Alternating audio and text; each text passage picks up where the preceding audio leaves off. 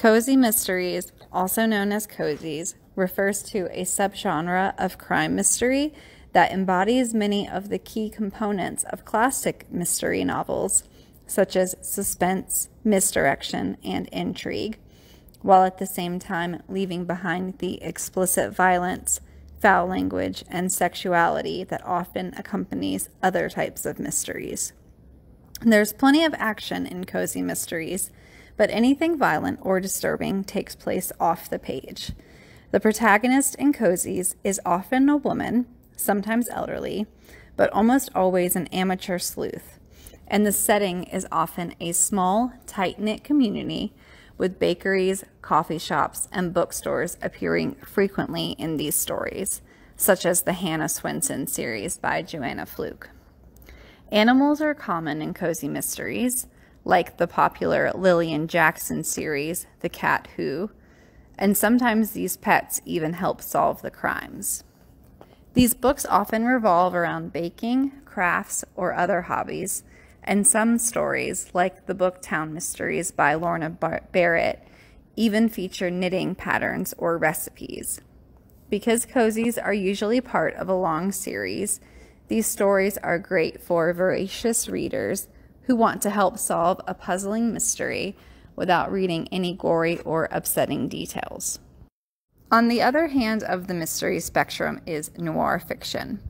These books also have the classic mystery qualities of suspense and intrigue, but the similarities between cozies and noir ends there. The protagonist of noir fiction is often a morally dubious man who is often considered an outsider, and the story generally takes place in a gritty urban area. Noir fiction often treats violence and sex in a very frank manner, and certainly does not shy away from discussing the unsavory details of the crimes.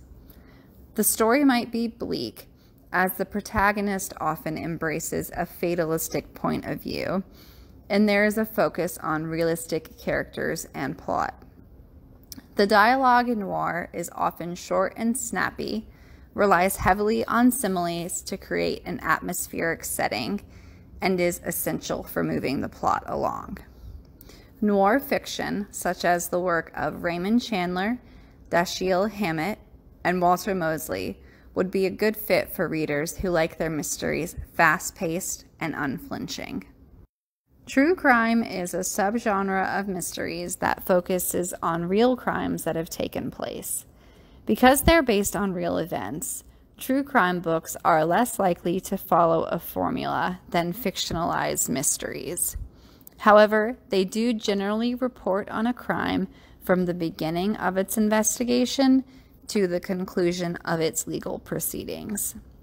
True crime has gained a lot of popularity in the last decade, and there have been a slew of books, TV shows, documentaries, and podcasts that focus on real stories of crime. But these are not for everyone.